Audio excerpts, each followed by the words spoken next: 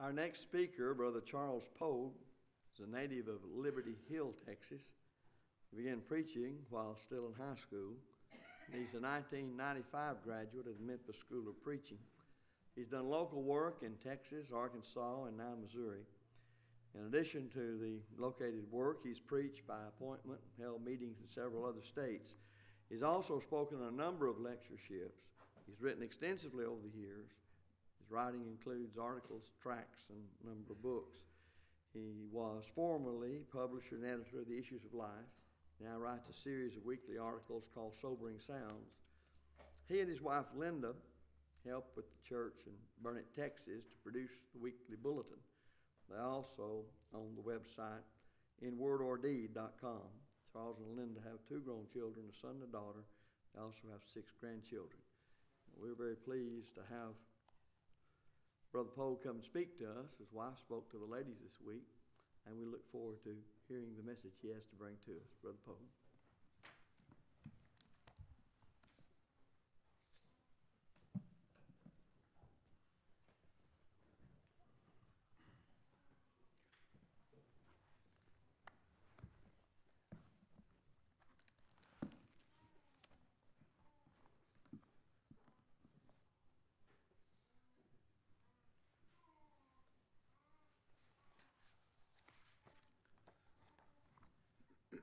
As others have said, I am indeed grateful to the elders of this great spring congregation for the invitation to be a part of this lectureship.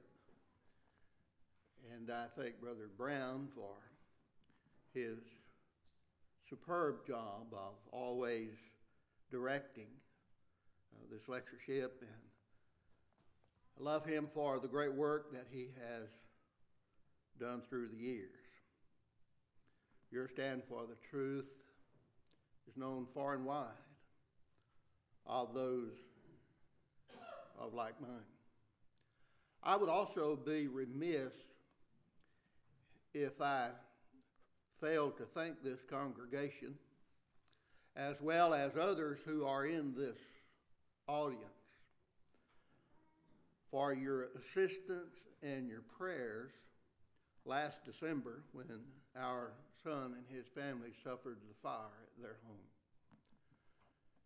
Your prayers, your words of encouragement, and the monetary assistance that you sent them was so very, very helpful. And we think that brethren are much better at coming to one another's aid than perhaps some of the men that wrote some of these books might believe. So we appreciate very much your love and your concern.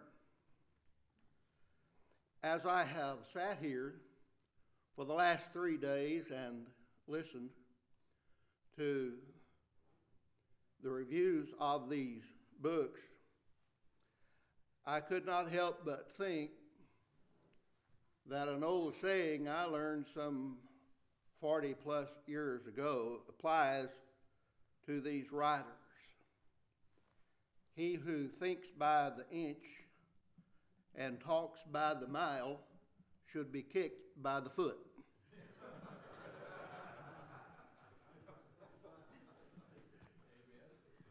Richard T. Hughes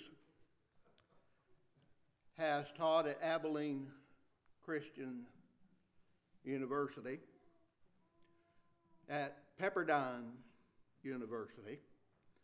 He joined the faculty of Messiah College in Grantham, Pennsylvania in 2006. And he has co-written other books that will be reviewed in this lectureship. A couple of days before we headed to Paradise, I happened to run across an article that was written by Richard T. Hughes, and you would probably never guess where it was posted.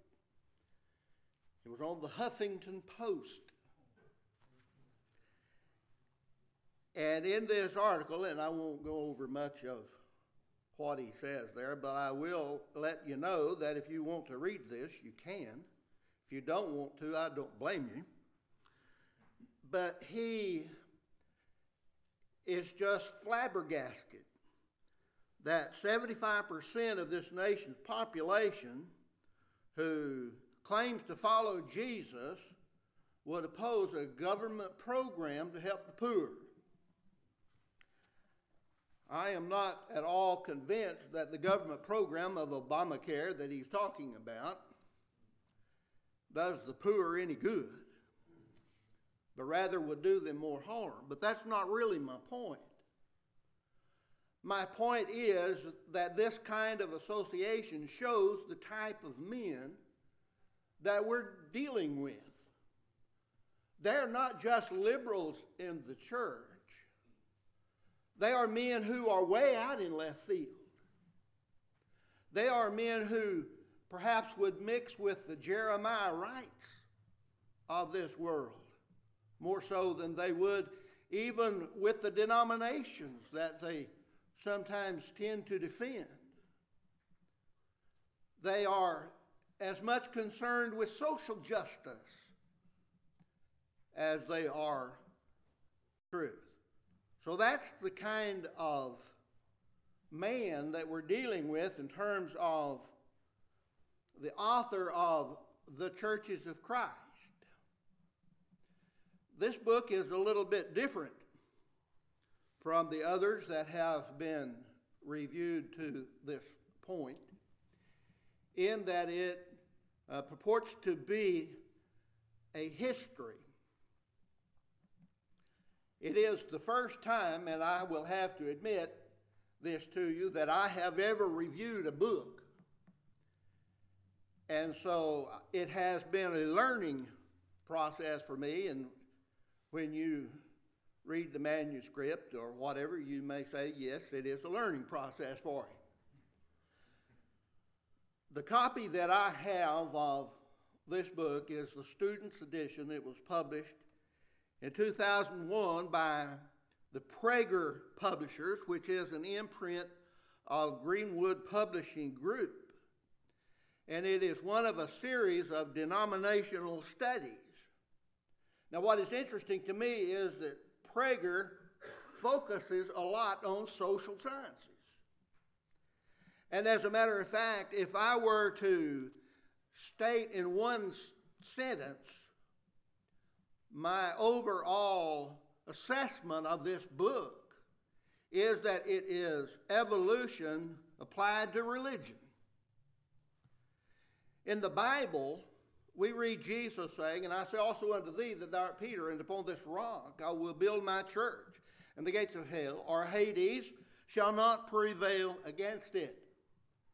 On the back cover of this book, we read this: the story of the Churches of Christ, one of three major denominations, which emerged as a result of a religious movement on the American frontier that was led by Alexander Campbell and Barton W. Stone in the early 19th century. The book of Acts says, after Jesus arose from the grave, he spent some 40 days with his apostles, Acts 1:3. Then just a few days following his ascension, on the day of Pentecost, the gospel was preached by the apostles, and the church was established. Now, brethren, it did not evolve, but rather they continued steadfastly in the apostles' doctrine and fellowship, the breaking of bread, and in prayer. The book of Hughes says the Churches of Christ began a slow evolution in the 1930s from a sect to a denomination.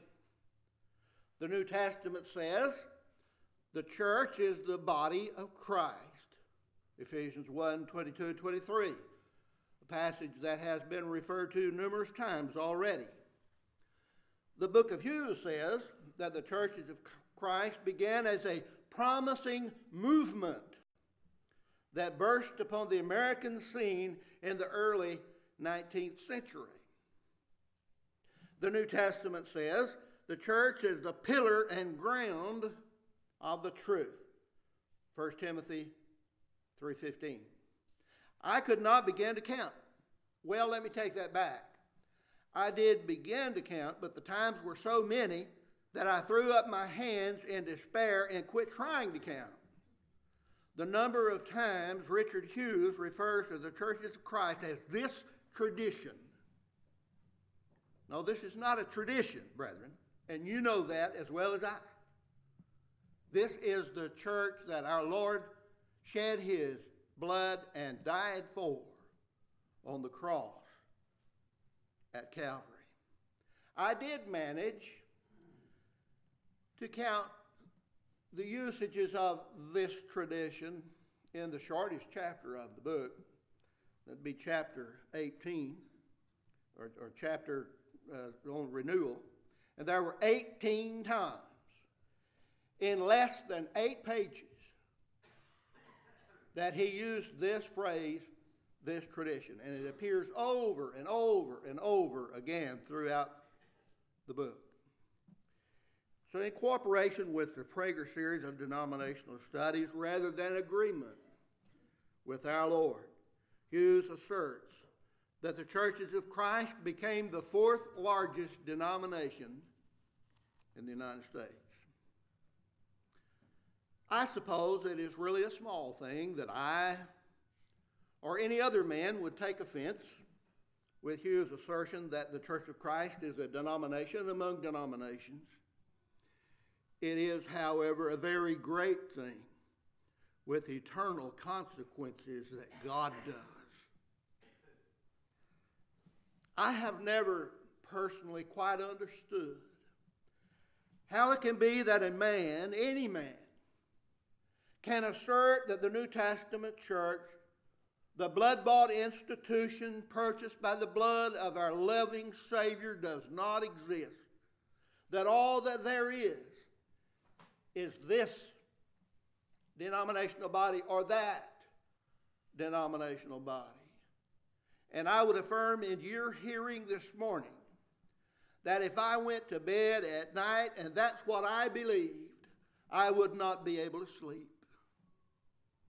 I would toss and I would turn. I would live my life in fear of eternal consequences because our Lord died to save his body. He did not die to save anything else. He did not die, and he did not promise to save any denomination. Now, Hughes informs us on page 43 of his book that those who believe the church originated in Jerusalem as a result of the apostles' teaching, who were articulating the mind of God, and that church had remained uncorrupted by the influences of culture and tradition, are historically naive. Tolbert Fanning was one of those who was naive, according to Richard Hughes. When Tolbert Fanning preached that other churches originated in the course of particular historical times and as a result of the German Reformation, but the Church of Christ originated in Jerusalem, that was a naive thing to preach. And as I read that, I couldn't help but wonder if Hughes believes those who hold the first part of that description, that the church originated in Jerusalem as a result of the apostles' teaching, who were articulating the mind of God. Were the apostles naive? Were they really articulating the mind of God? Or were they deceived as well? Unfortunately for him, I'm afraid that he does indeed believe that. But I can't help but think about John 17, beginning with about verse 14, down through verse 21. We learn certain facts about what Jesus said One of those is in verse 14 when he says, I have given them thy word. And as a result, Jesus says that the world hath hated them because they are not of the world, even as I am not of the world. I pray not that thou shouldest take them out of the world, but that thou shouldest keep them from evil. They are not of the world, even as I am not of the world. Sanctify them through thy truth. Now watch this. Thy word is truth. Now Jesus spoke unto the apostles the words of the Father. The apostles received that word and they were sanctified by it. Now watch this. As thou hast sent me into the world, even so have I also sent them into the world, and for their sakes I sanctify myself, that they also might be sanctified through truth. Neither pray I for these alone, but for them also which shall believe on me through their word. Now, that they all may be one. As thou, Father, art in me, and I in thee, that they also may be one in us, that the world may believe that thou hast sent me. Dearly beloved, if the apostles were not articulating the mind of God on the day of Pentecost, then neither did Jesus when he taught them. Now, no one denies that there came a falling away. As a matter of fact, the apostles prophesied that would happen. For instance, the Apostle Paul in 2 Thessalonians 2, verse 3, points it out very clearly, says it in explicit language. But Hughes even gets that wrong. Because it was not culture that caused the falling away. It was doctrinal error. Doctrinal error. We know, for instance, that it is corruption in the leadership. Error regarding the person of Christ. These are the things. But however, what Hughes is really talking about is that movement that began in the 19th century on the American frontier. How sad it is that anyone would accept an invitation to write a book describing the churches of Christ as a sect that began in the 19th century on the American frontier, and it grew into the fourth largest denomination in the country. But Hughes has to take that position in order to get the appointment for writing the book, and in order to please the position prominent poobahs of the prestigious Prager products. In the first chapter of the book, Hughes tells us if one wants to get a peek at the history of this tradition, there's that term again, one can begin with the factors that help explain the division between churches of Christ and the disciples of Christ. One of those factors was that at first a plea for the restoration of primitive Christianity provided a solid foundation. But it soon became apparent that was viewed in different ways. Now listen, therefore it became obvious that primitive Christianity would not provide an adequate basis for unity. Say it however one will. That implies that the New Testament is not an adequate basis for unity. That inadequacy must be obvious to the author too, for he doesn't contradict it.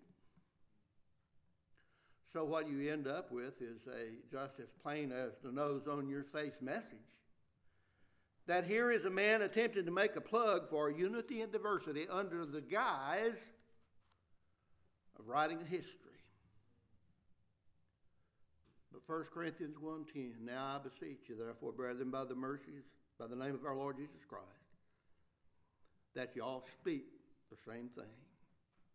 And that there be no divisions among you, but that you be perfectly joined together in the same mind and the same judgment. Acts 19:32 doesn't get it wrong either. When one cried one thing and another cried another, The result was confusion, not unity. Did you know that in the cases of Alexander Campbell and Barton W. Stone, restoring the ancient order of things was not really the most important thing to them? No. No, Hughes tells us. He supplies the history here. The real issue was how to bring about the establishment of the kingdom of God on the earth.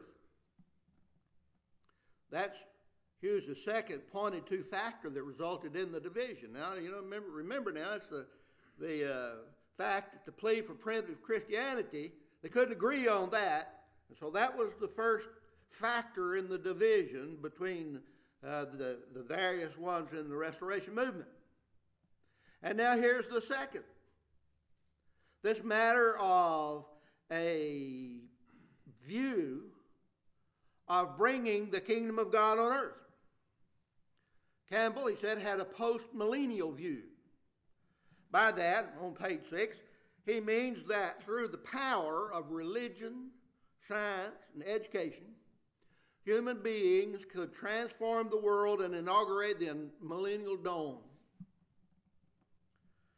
I'm not ignorant of the fact that some of the earlier Restoration leaders did have some kind of millennial dawn theories and ideas. But Campbell, for instance, debated evidences with Robert Owen. He debated infant baptism with Walker and McCullough. He debated Catholicism with Bishop Purcell. He debated baptism, Holy Spirit, human creeds with Rice. But I don't recall, maybe some of you do, but I do not recall him debating the position that through science the millennial dawn would be ushered in. And if you just go down a list of the subjects taken from the extensive works of Campbell, and by the way, those are available online. You go down just through a list of the titles and the topics and the things that he dealt with. When Hughes makes this claim, in my estimation, he's in a fairyland world of his own making. Alexander Campbell was concerned that the truth set forth in the New Testament was the only basis upon which unity could be achieved. Well, there was a third factor that Hughes points to that brought the division, and that was the Civil War. Hughes is all over the map, or should we say all over the calendar. While it's true that brethren were greatly divided over that issue, those divisions were not just territorial. There were those in the north who sided with the south. There were those in the south who sided with the north. There were divisions over the issue even within families. My wife had an ancestor where there were two brothers. One of them fought for the north and one of them fought for the south. But here's Hughes' explanation of the things that brought about the division that eventually led up to 1906 and the recognition of the churches of Christ and the separation between the Lord's church and the disciples of Christ, the Christian churches. I guess I'm surprised that the author didn't mention the fact that the elder in Midway, Kentucky, Adam Hibbler, who removed the melodeon from the meeting house, was assisted by his slave, Reuben. But maybe that would have been a difficult point for him to make, in so much as some of them at Midway supported Pinkerton, some of them did not, but they all installed a slave owner as an elder. Richard Hughes' problem here is that he majors in minors. Though he does give a little bit of space to it, he almost ignores the real causes for the split. I don't know why he did that. I can't read his mind. But were I trying to show the Churches of Christ to be just one of three major denominations arising from the 19th century movement on the American frontier, I would probably have done the same thing. Because if I wrote such a book and dealt with, say, the two real primary reasons for the division, it would probably become quite apparent that the book would never see the light of day, at least not with that publisher. Even worse, I might make the fatal mistake of presenting the truth clearly and precisely enough that someone might be converted to Christ and actually learn the truth about the New Testament church. And we surely couldn't have that in a book in the Prager denominational series. The two actual primary factors causing the division, you know this as well as I do, were the Missionary Society and instrumental music. The American Christian Missionary Society was established in Cincinnati, 1849. And brethren, it was immediately objected to for at least 4 reasons. First of all, it was money-based. Number 2, it was a dangerous, slippery slope. Number 3, it could lead to an overall ecclesiastical system. We could stop right there and say, those things sound kind of familiar to us. But here's the 4th one, and most important of all, there was no Bible authority for it. Men such as Jacob Creeth Jr. and Tolbert Fanning, David Lipscomb, and Benjamin Franklin led the opposition to it. Now, for what it's worth, and maybe some might not think it's worth anything, I'm going to throw this in for free. I truly believe, brethren, that as long as we cling only to the prevailing argument that we can do it, therefore we are going to do it, on the basis of it actually passes the authority question, and we ignore these other 3 opposing arguments that these brethren used against the American Christian Missionary Society, we're going to find ourselves in the midst of division, turmoil, bickering, and severed fellowship from now until the end of time. I'm mindful of Paul in 1 Corinthians 10:23, that all things are lawful, but not all things are expedient. All things are lawful, but not all things edify. Well, the Missionary Society was one of the 2 primary factors that led to the division. The other primary factor, of course, was instrumental music. Those who chose then and who choose now to embrace instrumental music and worship share the same view of the New Testament. And I've heard this 100 times, I know, already in this lectureship. Probably will hear it again before this evening's over. The New Testament doesn't say not to. Therefore, we're going to do what we want to do. It's the same old story from since the beginning of time. When Eve stretched forth her hand and partook of the forbidden fruit and gave to Adam, and he did eat, and humanity argued, I am directing my own steps rather than submitting to the will of God. And a nonchalant and indifferent approach to the concept of denominationalism as employed by Hughes in the Churches of Christ is that same every man can do that which is right in his own eyes argument, but we reject it. Richard Hughes gets so many things wrong in this book, the time would forbid us to talk about all of them.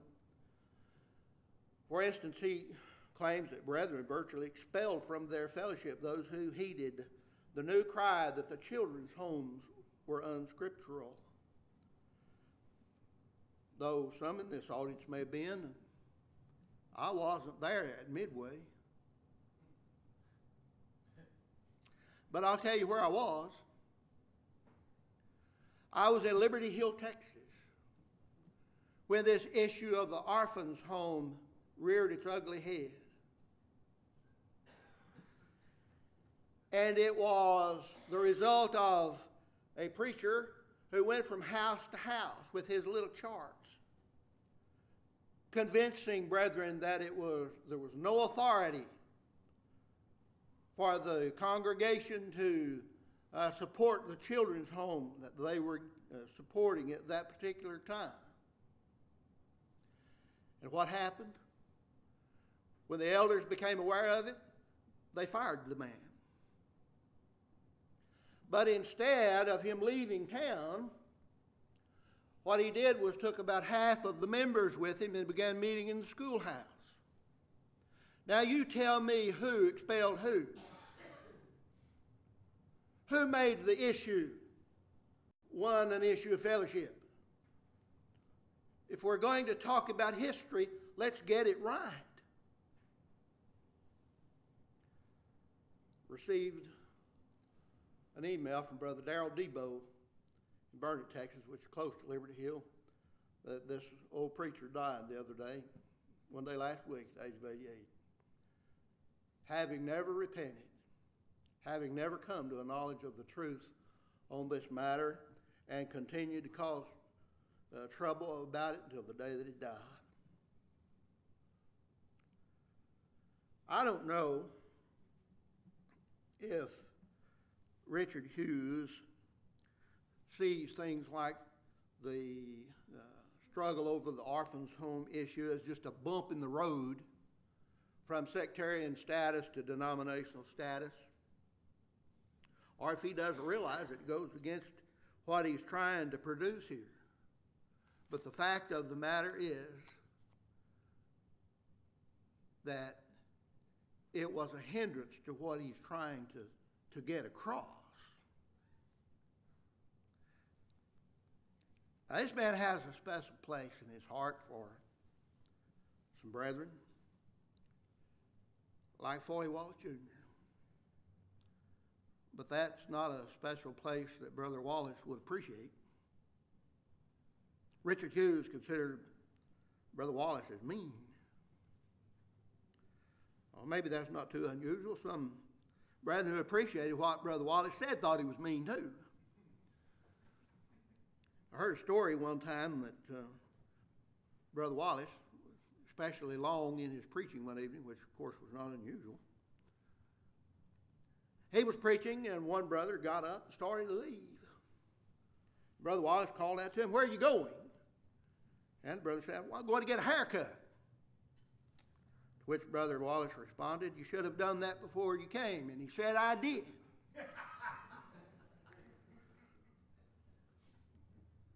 But did you know, brethren, Foy E. Wallace contributed very little of any substance to the premillennialism debate?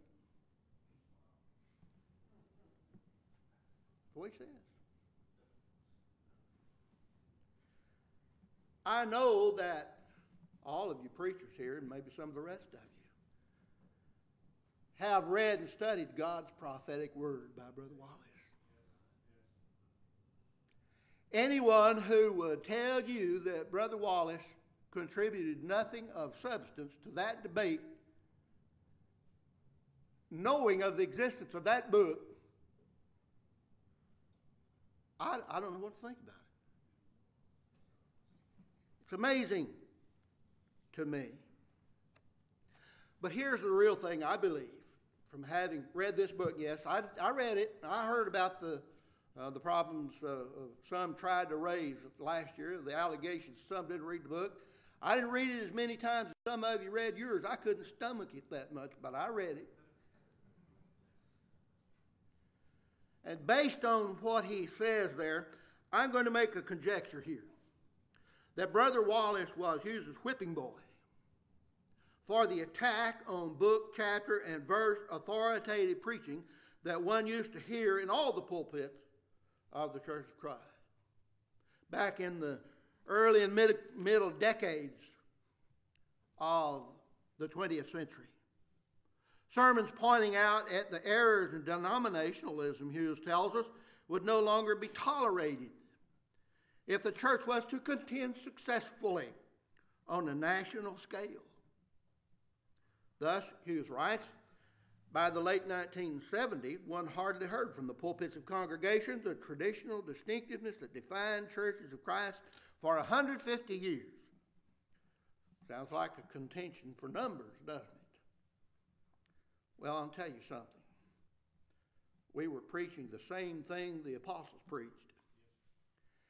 And if I do my math right, that's a lot longer than 150 years. Hughes' claim may be right in the fact of the matter, and that in that time frame in regions across the country, the preaching of book, chapter, and verse had been rejected, and later on it did in fact become pretty much a widespread thing. If that were not the case, he would not continually refer to the church as a product of a movement. That is, if he didn't think it was a good thing that book, chapter, and verse preaching was no longer done.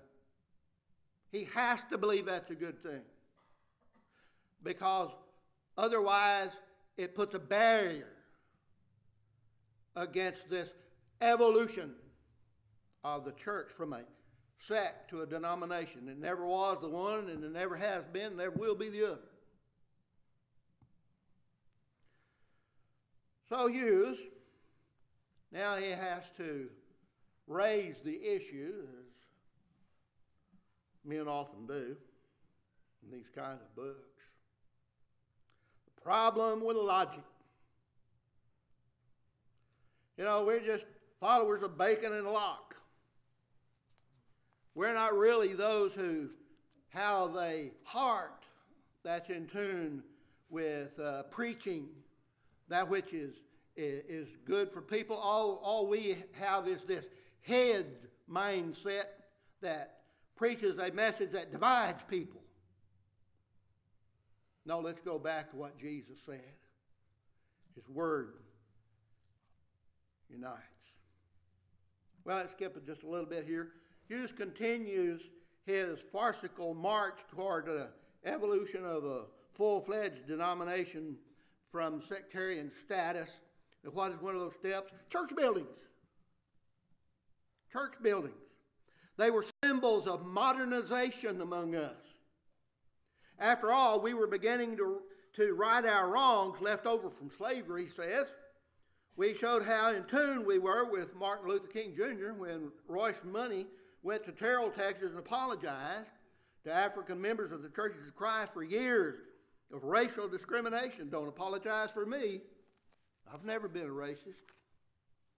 And anyone before me, you can't apologize for them either. But that's not the point, is it? The point is that Hughes is trying to show how we need to become a group of people who are culture-oriented, we're progressive, we're politically correct, and all of those kinds of things. Hang the truth, that doesn't really matter. So I guess we owe a great debt to ACU for the right to feel comfortable about all these massive modern buildings, so that we can make a giant stride that would take us to the point of at least looking like the denominations. Well, if we want to do that, why don't we put a casino down in the basement and an open-air restaurant on the roof? Then we can really look politically correct and culturally hip. Well, the preaching was the problem for Hughes. But he had some opposition. Brother Ira Rice. Remember, we owe Brother Rice a great debt. He, as much, if not more than anybody, saw what was coming. And he warned the brethren about this preaching of Barton Bonhoeffer rather than book, chapter, and verse preaching. Hughes says, Brother Rice suspicioned it was a problem. No, he didn't. He knew it was. And so Ira, in his outcry and contending for the faith, Hughes says, you know, that wasn't sufficient to cause one to imagine that pulpits of the Churches of Christ in the 1960s and 70s was theologically illiterate. Oh, no. No. It really only benefited and showed how this tradition benefited from the schools, graduate schools theological training, all aboard the seminary train. How could the church survive then? Change. Change. And what change would be the one that was most crucial if the church is really to change? If it's going to be this denomination that these men sought for it to be, there had to be a change. And Hughes mentions this in his last chapter called Renewal. The change that is important and shows where we're going is how we view the Bible. We know how liberals view the Bible. As someone said last night, I believe it was, they don't view it as the verbal, plenary, inspired Word of God. They view it as a book that they can change to fit whatever they want it to fit and however they want it to fit. As an example of this, Hughes says, if you look at the Bible as a legal document, there's a problem in 1 Corinthians 14:34 and 1 Timothy 2:12 in terms of the woman's role. But if we just view the Bible as a theological book, then we can look at Galatians 3:28 and that'll trump 1 Corinthians 4:34 and 1 Timothy 2. We don't have to take the scriptures on what they say, but rather we can use some other scripture to show that those original scriptures are not as important. Well, we have a lot more that we could say. But let's just close with this thought. How sad it is that these kinds of men are teaching our young people. And let's also recognize the fact that there's more to it than just saying, it'd be nice if these people would come back to the truth. I want you to think about James 5:19. James says, if one of you err from the truth and one what? Convert him. These people don't just need to be restored.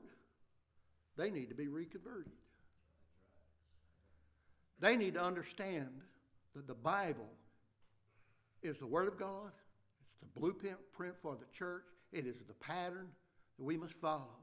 And the church of our Lord is not a denomination.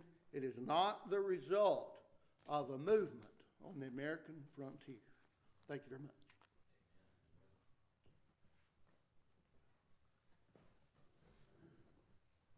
Very fine material.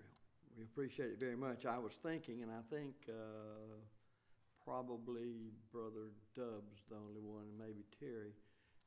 You remember back what made the old Freed-Hardeman lectures so important about 1970? It was this kind of preaching. People flocked from everywhere to hear that preaching. But that's 41 years ago now.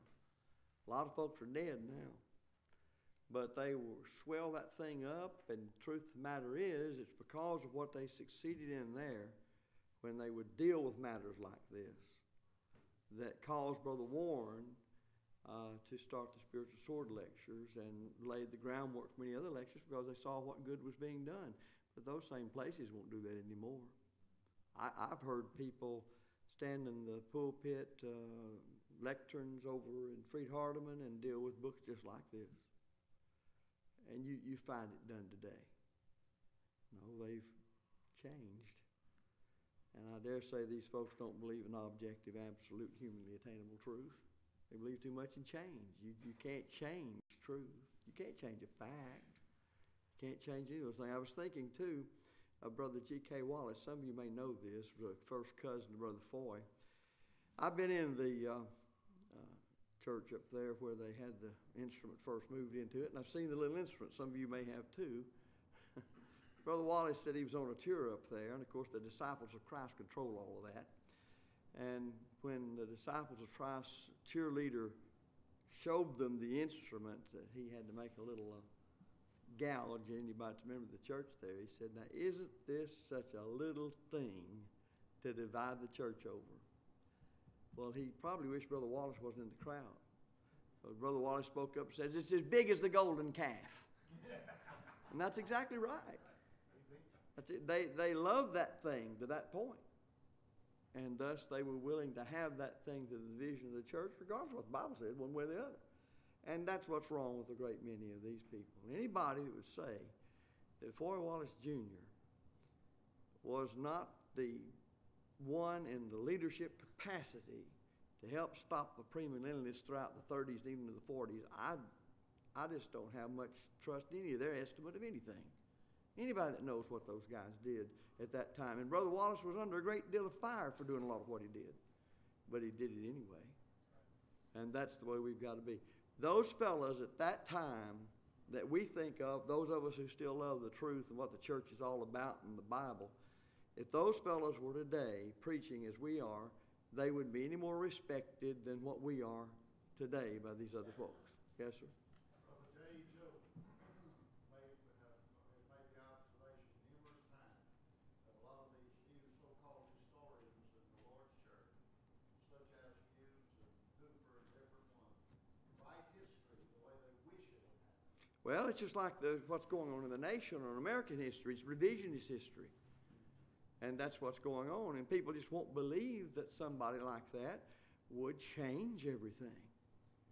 But remember, they are agents of change, and they want you to know they're agents of change, and you need to be an agent of change. We don't need to stay static with anything. And thus, that's the way they function. Wow. Isn't it amazing? They tell you what they are. They're out there teaching you should be what they are.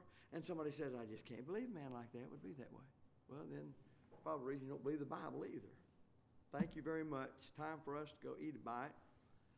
And we'll be led in prayer. And Brother Buddy, would you do that for us? And also give thanks for the food. Let's be standing, please.